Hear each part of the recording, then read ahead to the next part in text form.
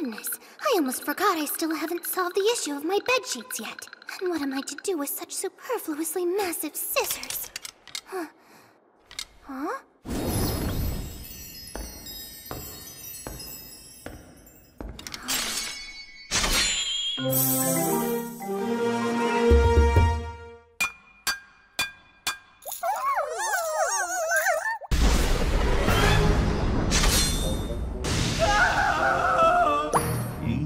The princess is hunting for Gabe, sir! She's near the clock tower wielding an enormous pair of scissors! Ah, this is a long hallway. What? She must be punished! That's mine!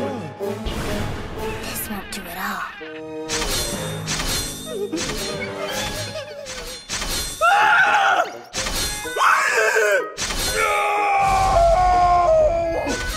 Where is it?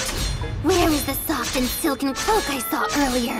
I vow to leave no cloak intact until it is found! Jolly good! You made the job so much easier. Thanks for the service, Ghost Shroud. It's been my pleasure. Yee! What an amazing find. A stretch of fabric that lives. The head and arms have to go. Ghost Shroud, no!